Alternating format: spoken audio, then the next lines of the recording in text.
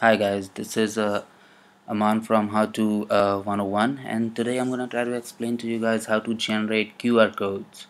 You know those barcodes that you see on websites these days. So a smartphone scan them, and the information get transferred to that particular smartphone.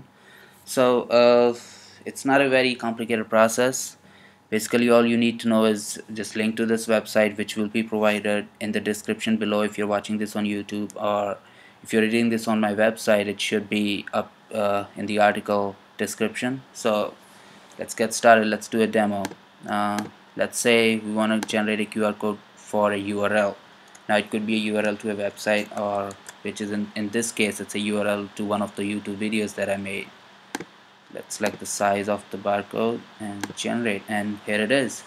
And what this now is just an image. So basically you can do anything you want with this image. When you hit download, it gives you the option to save it as an image, and you can save it, wherever you want. And basically the advantage of having the QR code as an image is you can print this on a piece of paper. You can make a YouTube video about a season's greeting to a relative, and you know print the barcode on a greeting card, and they can scan it and they will get the YouTube message embedded in that QR code. The other useful tasks that you can perform with QR code is you can have a calendar event.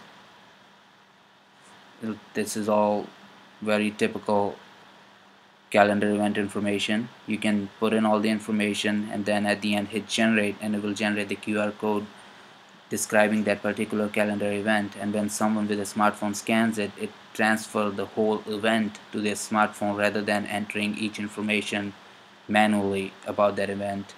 And same goes for contact information. What's good about the contact information is you can enter all your information and then have a QR code and print that QR code to your personal contact card. So when when you do networking, let's say go to a party or something, people can just scan that QR code, and all of your contact information is in their smartphone in one tap or in one scan.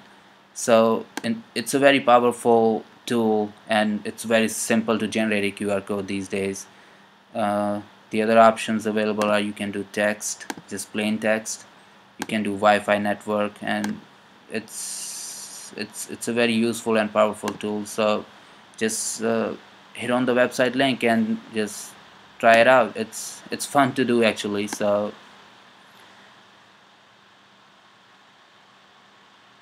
that's all I have for now. See you later, guys.